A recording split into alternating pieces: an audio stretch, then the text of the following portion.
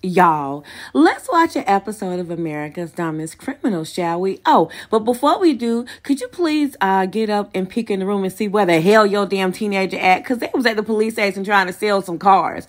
Who steals cars from the police station? They tried to. Of course, it didn't work.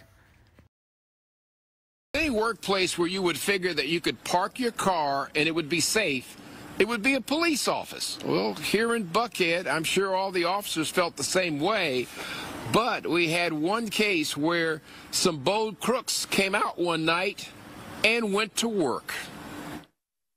2 male, 2 female.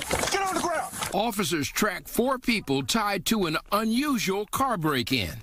Get down, Get down.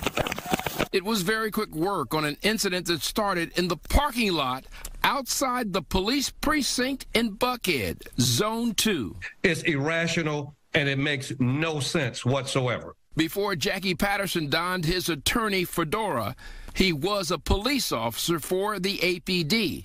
According to the police report, the motorist had parked his personal vehicle to report to work.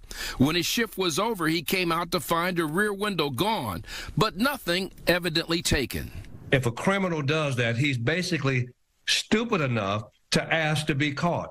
It takes a lot of boldness to go to a police precinct where police cars and police officers come in every minute to break into a vehicle. Damian Arsenault and Daniel Richardson, both teenagers, arrested.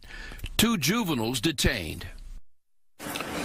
Now, the officer's vehicle, the personal vehicle, was parked next to a colleague.